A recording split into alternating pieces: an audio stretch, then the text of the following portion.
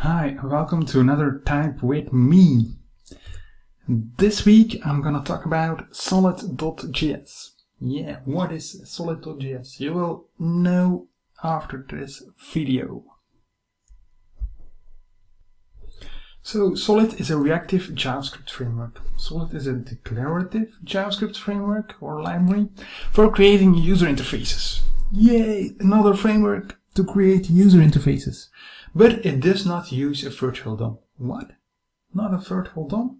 Instead, it opts to compile its templates down to real DOM nodes and wrap updates in fine-grained reactions. And apparently they are busy to prepare a website launch, so it's quite new, right? So I'm very excited to show it to you. When we go to GitHub, you will see that yesterday is the last commit that he did. So, alright, the first, I guess the first launch on GitHub was 9 months ago. So, well, it's already a while, right? But it's also normal. You know, frameworks go and new ones will pop up. So you have React, Angular, and of course Vue.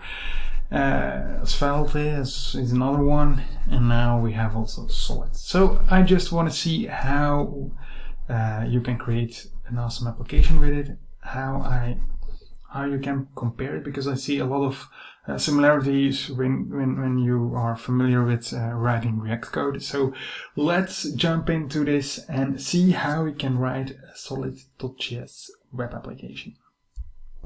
So apparently it has an MP init thing, so you can very easily start with templates of Solid.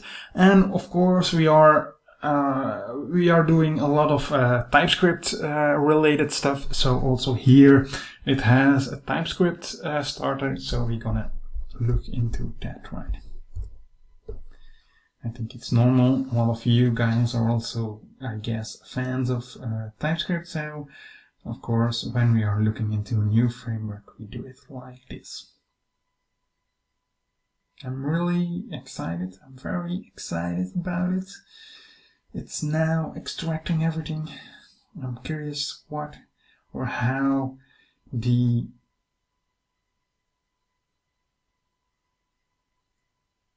template of solid.js will look like with TypeScript. See that it now also installs at types.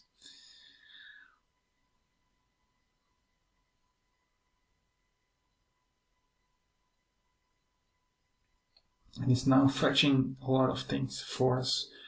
So I think we already can take a look into, yeah, I thought we could already take a look into this folder, but apparently not a lot of things are already there. It's still fetching a lot. I don't know. If this takes a while, we are just going to skip this over and go further when everything is downloaded for you, right? Alright, let's do that. See you in a while. Alright, so everything has been installed now. So the next thing that we can do is look into the project structure, right?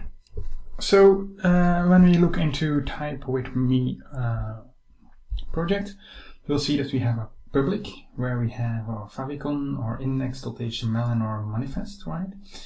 And then when we're gonna take a look into our source, you will see that we have here app.tsx. Like I said before, a lot of things are the same like in react.js, but then of course with other mechanisms, right? So you will see that he is using a lot of these similar things like render and then document.getElement by ID, the root, and so on. Alright, I'm gonna take a look here. You will see that we have some scripts, right?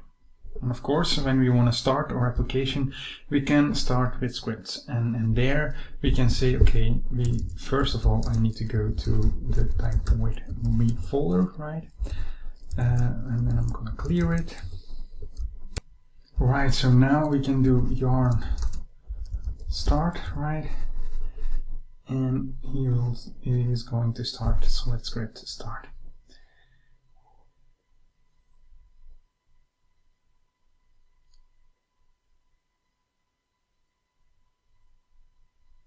Apparently I have already something on port 3000, so I'm going to choose 4000 here.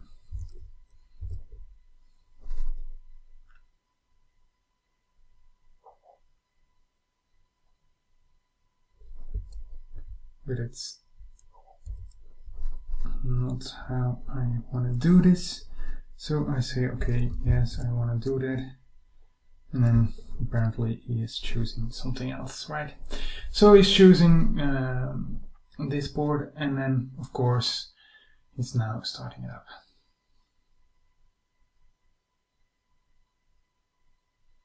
And there we go. Or sorry, solid application is there with some nice animation, right? So the first thing that I want to do is to create here something in, like, for example, a new counter.tsx, right? And here I want to do something like export function.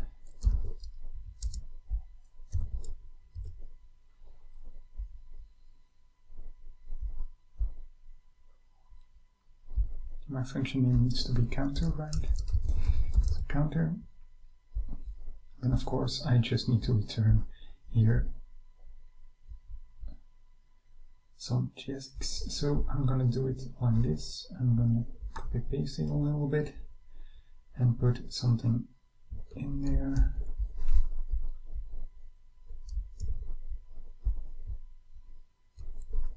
So here I'm gonna put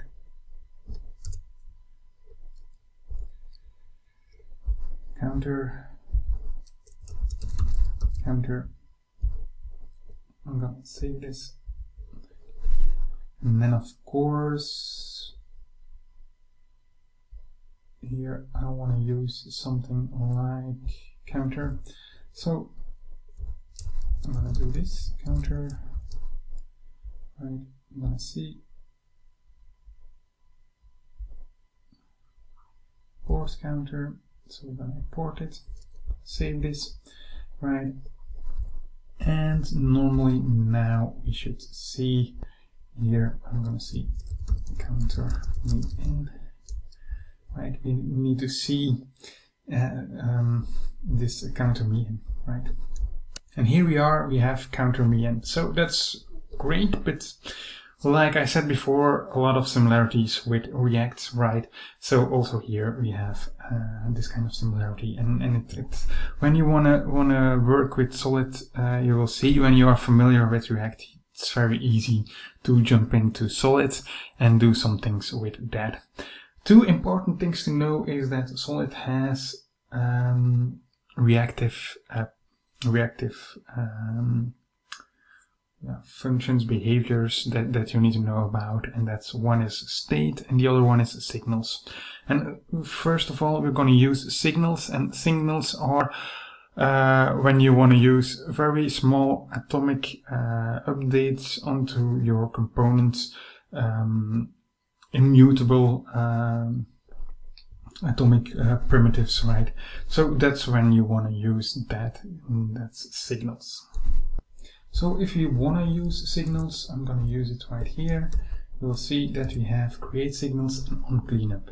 OnCleanup is a method that will be called when your component is going to be cleaned up and it's going to be removed from the page or from your application, right?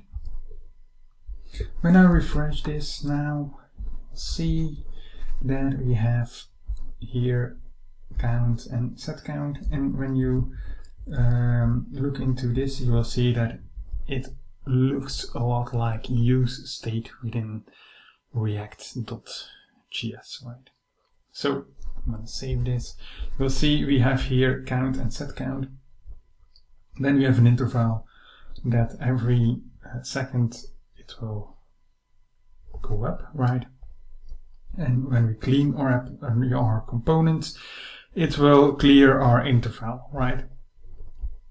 This is how it looks like within our application now. You have here a counter, right? It increases every second.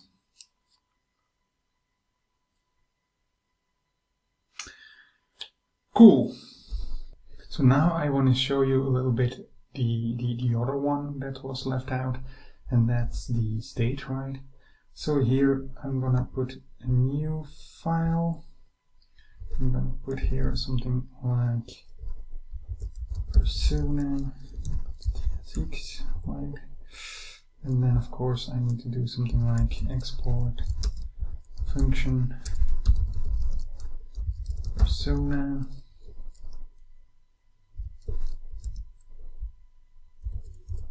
Alright, and then I'm gonna copy and paste a little bit of the new code here, and normally it should take create state from the module solid.js, and he is doing that.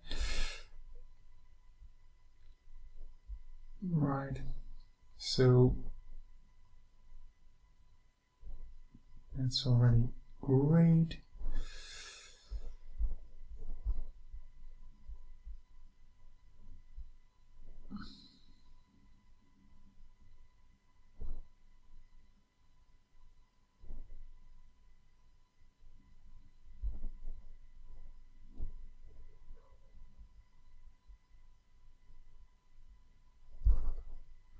So here I could do something like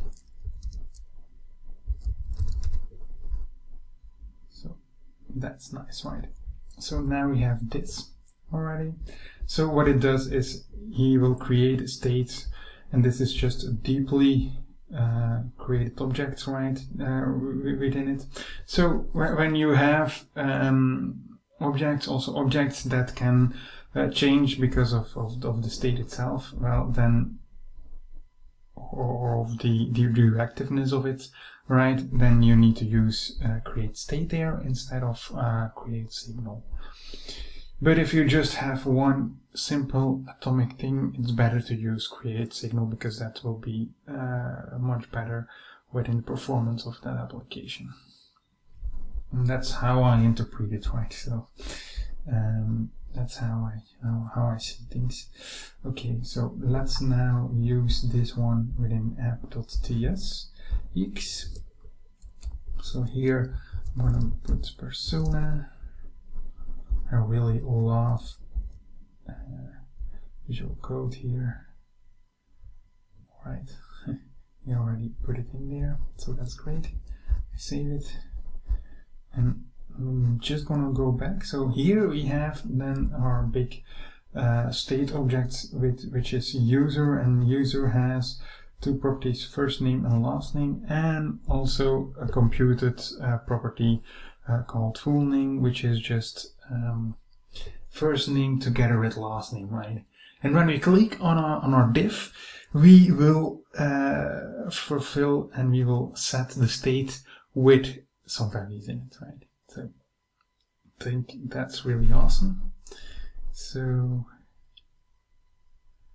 when we do set state, we will have user and last name, and we will do something within it. So let's see what he will do, and then come back to this again, right? So here we have our application. When I click on John Smith, you will see that we have John Smith, and he will put an exclamation mark on top of it. So when we go back to set state, you will see that we will have first name, last name, and then you will see that we will have a callback function which has value plus, and then the signal at the end. Well, that's basically what it does, right? So that's really cool in my opinion. So that's it. It's really cool. Just play around with it. I really enjoyed it to just play around with it. Frameworks will come and go, so check it out. Thank you very much. Bye.